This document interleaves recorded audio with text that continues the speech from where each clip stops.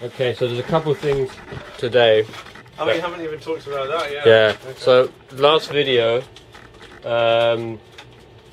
we melted the belts because we were a bit too impatient to see which glue worked the best, but it turns out the Araldite, the two-part epoxy, works really well. And I've been trying to pull this apart for the last 2 weeks. It still hasn't managed and it hasn't managed it. So really, we could have done it with epoxy, but and if you want a need to finish, you can do it this way. You can see it's really like you have to scrape like parts of the belt off on the top and bottom of these as well. Yeah. The other thing we're going to do is fix a knife. Yes. It may look like this knife is not broken, but it's broken. No, this is just a good opportunity to actually demonstrate how you could fix something with 3D printing. Yeah. So what I'm going to do is just measure the diameter of the shaft there. Yeah. And make a new piece which is roughly like that. Actually, there is a good reason. Like you may not be able to see it on the video, but the whole, I mean, this is probably Bakelite or something. It's some kind of early plastic, and the whole thing is cracked. So I mean, I don't know. You'd have to soak it in resin or something to actually make a lasting repair. Yeah. So yeah, I think this is actually something where I'd need a replacement, apart from just throw this in the bin, but that's a bit of a shame. Yeah. What sort of knife is it? It says silver nickel plating. Just going to get the vernier caliper as close. In fact, no, next step. Now we've actually filmed the whole knife, is I'm going to break the rest off. Alright. So I can work out. Who are you? You're not. Wait for my knife, so I spray the butter. So, I mean, probably I should be wearing eye protection or something, but... Whoa! Nah. In a way you are wearing eye protection. I am wearing eye protection. So, that's sorted that, so I can measure this easier now. Yeah, so it's roughly 4.7, 4.8 millimeters. Okay.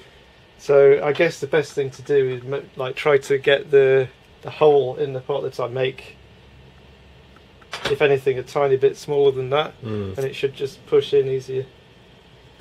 I had a bit of trouble getting the curved end like that, so I just had to cut the end of the knife off in the end. Okay. Because the model wasn't watertight. I think there was some gap in the mesh somewhere, and SketchUp can't really fix that easily. So yeah. The SketchUp isn't really the best program to. I guess actually SCAD is probably the best one to use, but it's like I haven't. Friendly.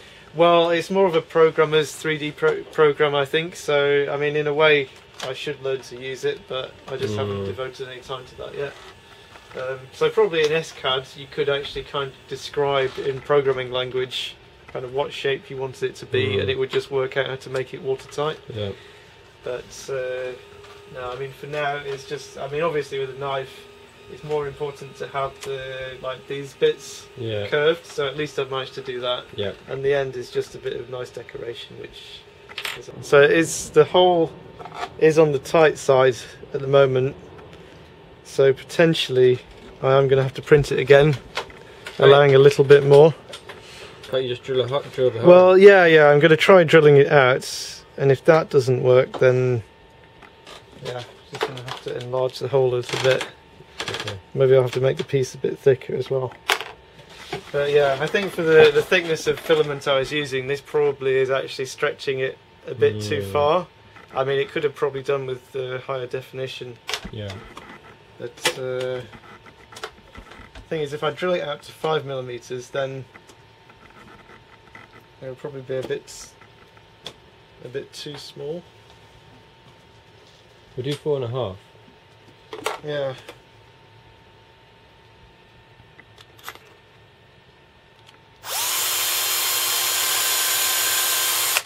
Okay, there was a bit of resistance, so I guess I've removed a bit of plastic there.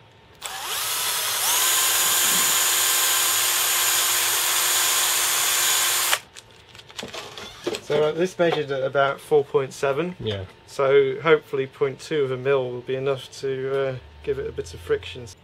So yeah, the shank is slightly oval as well, so it is better to just get it in at the right orientations to start with.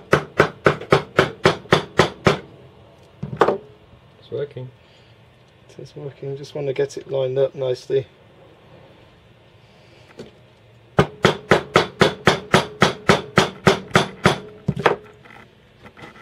Knife. Wow. Yeah, man. Oh no!